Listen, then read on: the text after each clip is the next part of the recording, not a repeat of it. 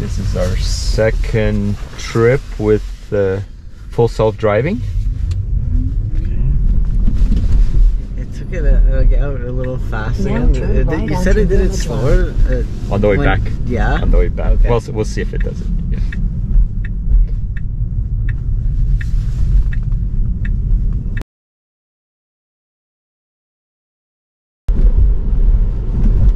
Yeah, we got some good tips in the comments in the first couple videos, and you could see us like the nags on the screen. See, it does nag you. So it's just a matter of paying it. We were pretty into the road and talking, so we were distracted a little bit, not paying attention to those nags, and that's why it locked us out the first time. So in reality, we should have no interventions from home to where we're going right now. Yeah, I don't think we will.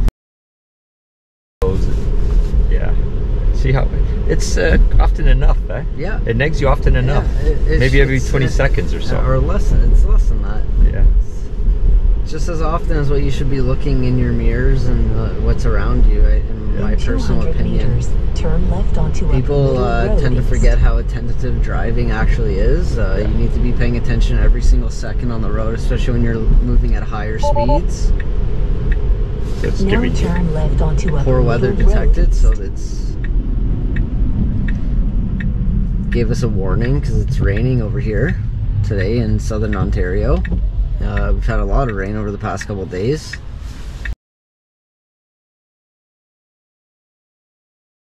So this is our fourth day with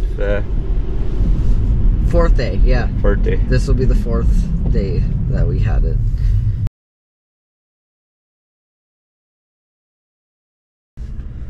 We're planning to maybe taking it over into Toronto where there's more traffic. A little bit more challenging. So see how it does there. The environment in the big city is a lot more challenging. Keep right to take There's a lot more obstacles and traffic congestion. Okay, see if it corrects itself here in that first time. Now keep right to take forward drive. Okay. Oh yeah, got over a lot quicker this time already. Yeah. Like it does learn. It does learn as it goes along. It gets better. Last time it did struggle, right? We saw the struggle of it coming into the lane, and then we also had someone behind us pretty close. And I guess we should say that we're taking the same route that we did on the first video. Yeah, we're going to the exact same place. Exactly. Yeah. So we're gonna see if there's improvements. Exactly. And mind you, it drove well. Again, we're coming into the more challenging merging situation here, where there's 3 merges here in a row that we have to get into. One right now, and then again, and then again. And then we have to also get over. We're also going to try to get all the way over. We're going to go from the very far right all the way over to the very far left eventually. Hopefully. Well, that's what we're hoping. So, first lane. Merge, no problem. That one is pretty quick, and it does take to use the whole merge, which is okay because it gives you time to get up to speed and make sure it's okay to get over. Okay, we got a little bit of traffic here, so let's see how it handles this merge. Okay, slowing down appropriately.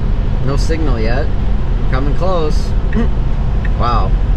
That is aggressive, that was good. Man. That was good. That is aggressive, and we have someone that's even more aggressive behind us that actually even sneaked in. He sneaked in there. That was brutal. I mean, I wouldn't go any further than what we did, but the guy behind us was right behind us. Pretty bad. Yeah. That's how you shouldn't be driving. We used the end of the lane appropriately. That guy, he abused it.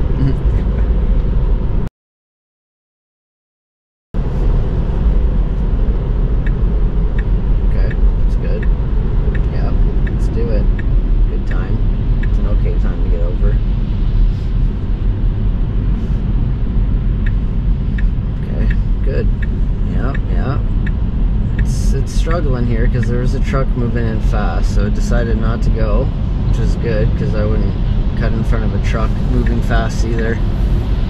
You gotta remember, folks, trucks have a lot less braking power. They need way more time and space to stop.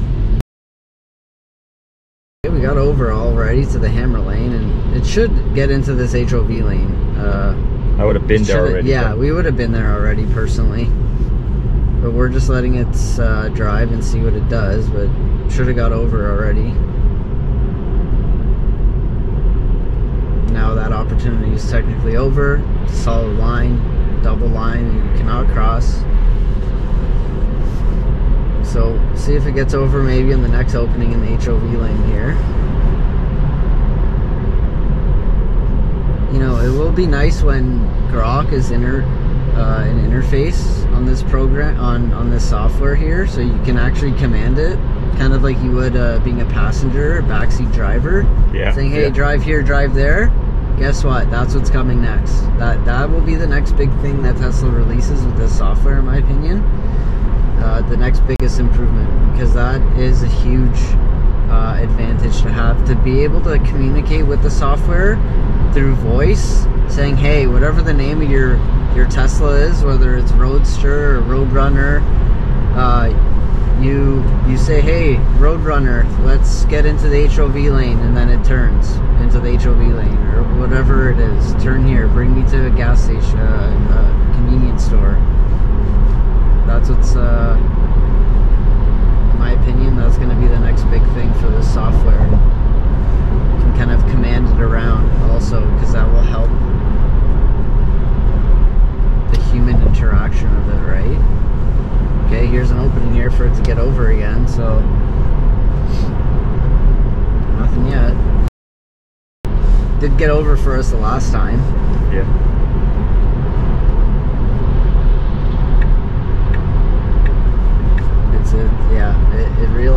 It realized that it could get over, but now it's realizing that it can't. Because of the solid line. Yeah. It saw that the opening was there, it put a signal on, but that opening was very short and it ran out of time. But it's thinking. Yeah, exactly. So that's good. And at least it didn't make the important thing is that it doesn't put you in illegal situations where you're crossing a line like that. You can get a serious ticket. There's going to be another opening coming up in the next kilometer, and we'll see if it jumps over, because we can. The HOV lane is moving faster, so we can technically move better with traffic. Use less of the braking and everything, and just a smoother ride. We'll see. Come on. There we go. Let's go, baby.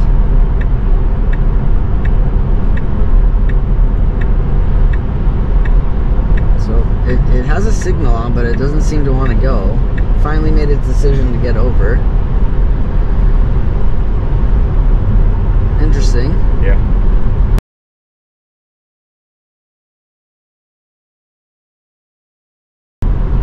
But yeah, the end of this journey is where it will be interesting, when it has to cross 4 lanes of traffic, and it's wanting to get over out of this lane again. I think it would. Maybe it's because of those workmen on the other side. It could have been a safety thing for it to just get over there because of that. I wouldn't put that out of scope. But let's see if it hops back in.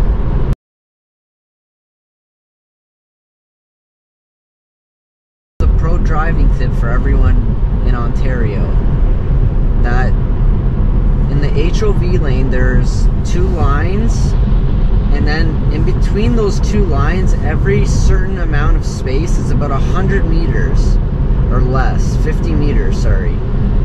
That is the space you need between the vehicle in front of you and behind you to judge your space. That was really good. Yeah, and moved over into this lane nicely.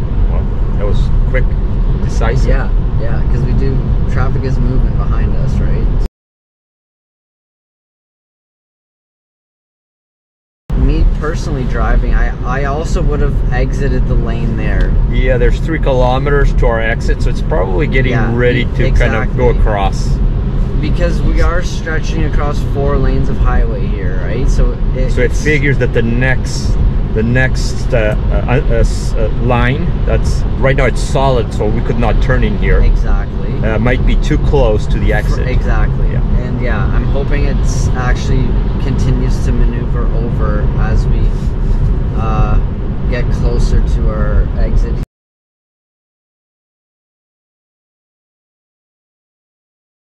Okay, good. Now is a good time for it to get over. It should get over now. Yep. And it should continue to move over shortly. Should stay out of this lane for a second because there is two merging lanes that come up to the highway here, so it tends to slow down. So yeah, it's doing okay. I'm sure it's gonna. So this is a tight one here. Oh boy. Wow, I handled that beautifully. Like, even me just driving in situations like that, it gets hairy because trucks, it doesn't take much movement for them to start heading into your lane with how big they are. And that was pretty well handled. All right, good. I mean, not the safest spot for it to get over, in my opinion. I could have waited a little longer because of that lane beside us that is ending with a merge. There could have been a car coming in at the end there, and that's where you have to watch out. Okay, let's see. Oh, it does want to get over again. Okay, no signal though. Interesting. Yeah.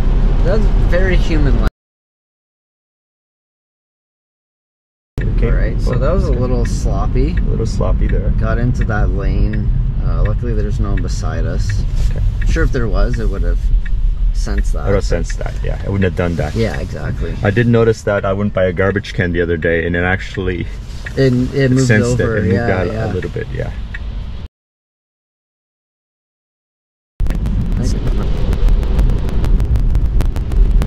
In 200 meters, your destination will be on the right.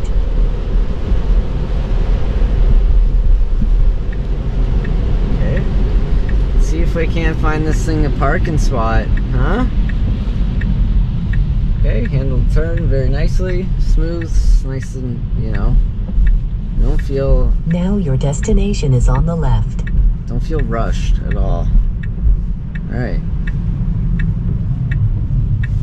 Let's see what it says Get here. into the parking lot. Let's see, let's try to park between two cars here.